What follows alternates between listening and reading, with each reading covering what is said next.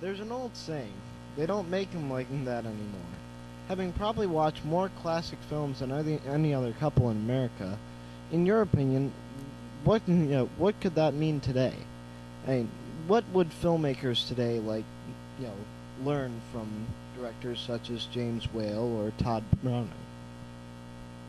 I think the biggest lesson to learn is to make movies because you want to tell a story and not because you want to make money. Unfortunately, today, outside the old studio system, uh, and what studios are left are now run by bankers and money people. They're not artists. And in the classic days, people took much more interest and care in telling a story well.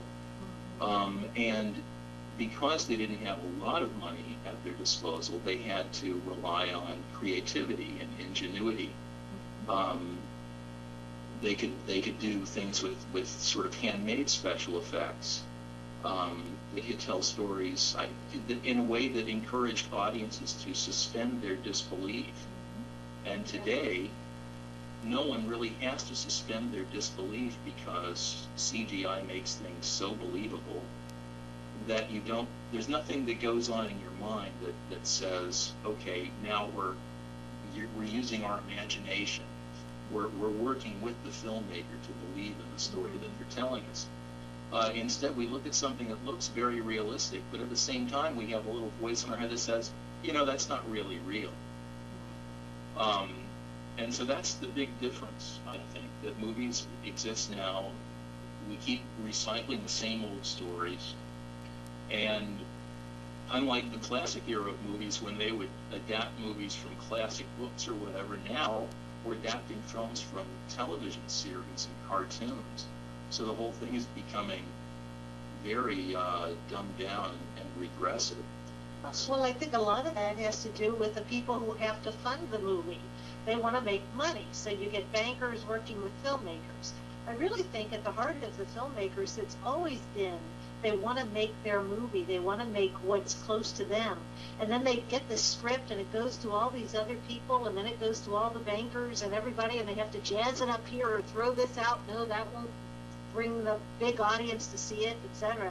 So if someone is lucky enough to be their own boss, like we were, for instance, with the Mario Bava book, we could do whatever we wanted with it. But if a filmmaker is lucky enough to do that, for instance, I'm thinking of Open Water, the horror, well, I think it's a suspense horror kind of film where these people are just out on their vacation and they go scuba diving and the boat leaves them. And then what happens then? These people shot this like on the weekends for a couple of years, and they made a great movie. And I really wish more people could get back to that. Some people who financed their entire movies on a credit card to take a chance, whatever. Even the Blair Witch Project, they lucked out pretty quickly, just doing their own sort of a thing, but it caught on real quick. But you don't need to have all the bells and whistles to have a good movie. And I really would love to see more of the writers and the filmmakers not having their stuff all messed with by all the big bankers. Like movies that aren't made by committee, but made by individuals again. Yeah, love to see that. You have a policy of not taking unsolicited articles. Why is that? Oh, but that's mostly because I'm a very lazy editor, and if I don't say that, we're going to get a lot of unsolicited manuscripts, and I'll have to sit down and read them. And in producing a monthly magazine, I really read about as much film criticism as I can, just selecting material for each issue. So if I have to read more than that to plan ahead, then I've got to, get to know new writers on an introductory basis. And this way, I can trust every single one of my writers to deliver something interesting. And I know that they know what the magazine is about. We're a very difficult magazine to write for because we take such a technical approach to our material. And I don't want to publish something that's very fanish or something like that. So it's important really just to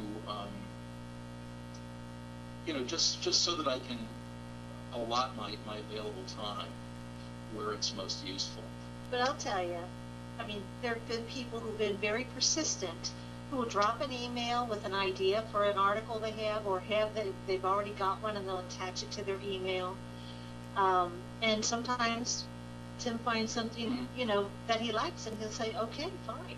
So it's the fact that we say no unsolicited manuscripts weeds out a lot of people who want to just be casual about it.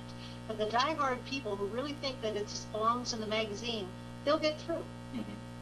It's not like we just shut everybody out, but we just sort of have to put up this force field a little bit just so we can get our work done every month. Right. In fact, the feature article that's in our next issue is actually one of those projects that where someone just approached me and said, I have this interview, would you be interested? And at that particular moment, I said yes, and I helped him shape the interview for publication. Mm-hmm. Where do you find your writers, son? Well, I know a lot of people, just from having been active in the business myself for a while. So if there are people whose work I admire, I will approach them and ask. Also, there are people who started out as readers of our magazine who actually endeared themselves to us through our letterbox page. Like John Charles, our associate editor. He wrote to us almost like, with issue 2 or something, right after the pretty first much right issue, away. pretty much. And again, at that stage, we were coming out less frequently, and I was doing a lot of the writing myself because we didn't have any money to pay writers. So I was doing a lot of it myself. But John just kept being very persistent, writing letters, and so he was in practically every issue anyway.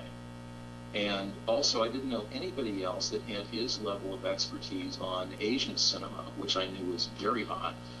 And I thought that he'd be a valuable asset to the magazine, so I asked him to join as a regular reviewer. And Ramsey Campbell, who writes for us now, a monthly column, was an actual Video Watchdog subscriber and said that he'd like to write for us. So we said, sure. Sure.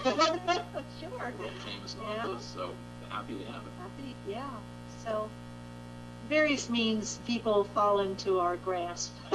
So we're happy to have them.